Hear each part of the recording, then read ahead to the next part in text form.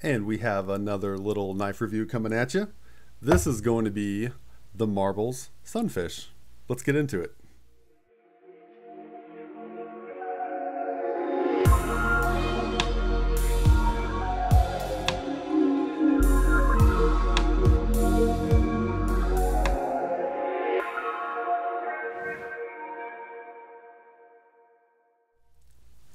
So I just wanted to talk about this knife.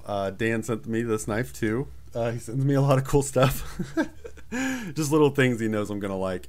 This thing, however, is a tank. And as far as I can tell, they are relatively inexpensive. But in terms of like use, I think this thing could be a hard use knife. So if we get a measurement just on the knife closed, we're at just over 4 inches, and this thing is deceivingly big. So if we deploy the knife and we get a full size, we're right at 7 inches.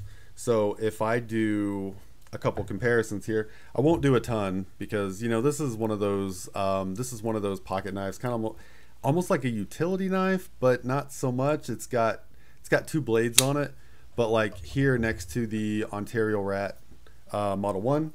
And then I'll do just a couple more. Here is the Civivi Nox, pretty comparable to the Elementum. You can see there, so that's pretty close. And then I'll just throw my current carry up. This is the Concept Shard, also from Dan.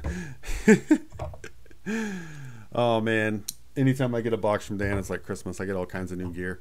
So this thing has been fun, and I've been playing with this. And it is a tank. So let me get a weight on this real quick so you know that I'm not kidding when I say it's a tank. Let's see here. So this knife is 6.6 ounces. So if I weigh the Rat Model 1, 4.9. And just for a comparison, my current carry, the Concept Shard, there you go, 4.4. So yeah, this thing tank, and I like it. I like it a lot actually. After I did that video of the unboxing, and the mail time video, I was sitting there holding it, I was like, man, I like this. Not like in a shameful like, oh man, why do I like this so much? I just like it. It's heavy. The blade is pretty nice. It is a polished finish. You probably can't really tell. I got my grimy little fingerprints all over it. There you go. So this is a polished finish. This thing is crazy awesome. Let me go ahead and get the other side out. Now with my big hands, I do have a hard time getting that second blade out. Oh man. And that side, there we go. So this side is probably need to oil that. It's a little hard to get that side out. But here you go. Here's the whole thing in frame. And if you haven't noticed, you get your stainless steel. They call them, they're 2 different ones. So you have your spear point, and then you have the pin blade. And they're both made out of 440A stainless, polished, of course. So the polish is cool. And then while we have it open, we'll look on the inside. And a lot of this weight comes from, so this is bone. I did look it up on the website. This is bone. Your bolsters are nickel for the most part, with silver stop pins, nickel silver stop pins.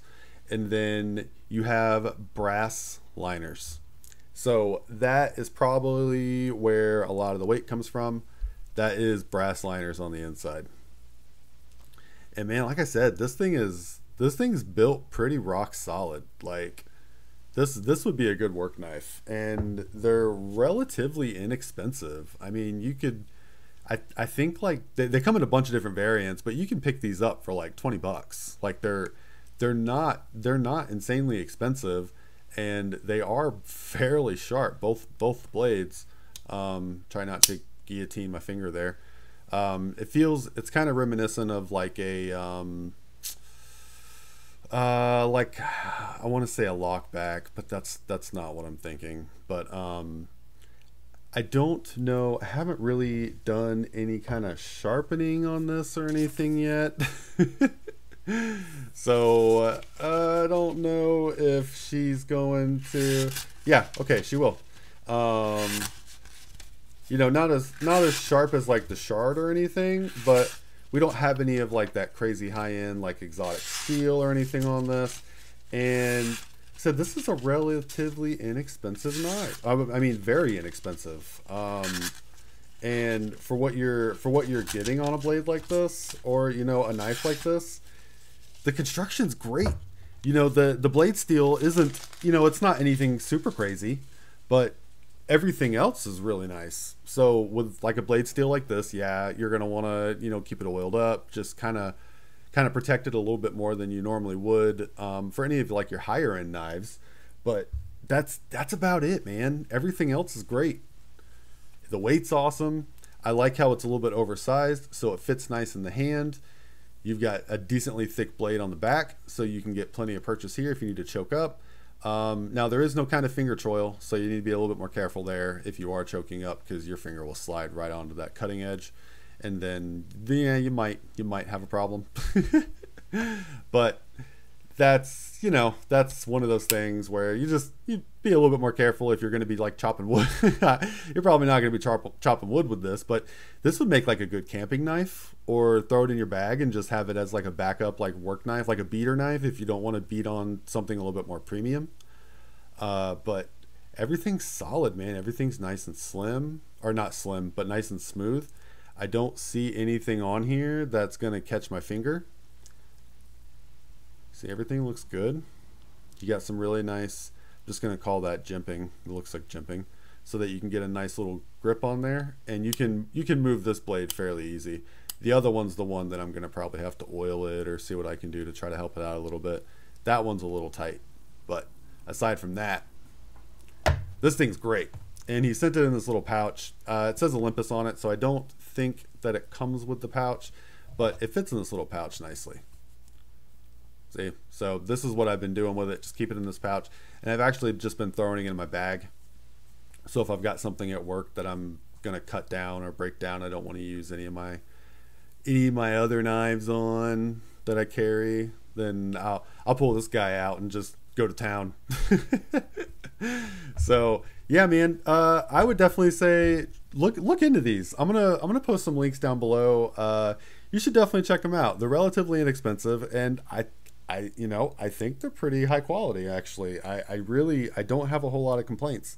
So let me know what you think. Let me know if any of y'all have any of these, or if there's other like alternatives to this brand too that I should try, because this is, I don't even have a Victorinox yet. Like I don't really have any of those types of knives. So I'm just kind of getting into them. I haven't really been able to find like a Victorinox or anything that I've been in love with yet, except for maybe the titanium one. And after holding one of these, I'm kind of like, maybe I should get me like a Swiss Army knife. I don't know. We'll see. We'll see. Thank you so much for checking out this video. If you enjoyed what you watched, consider hitting that like button and subscribing to the channel, and check back for future content. Thank you guys so much for being here. I'll catch you on the next one.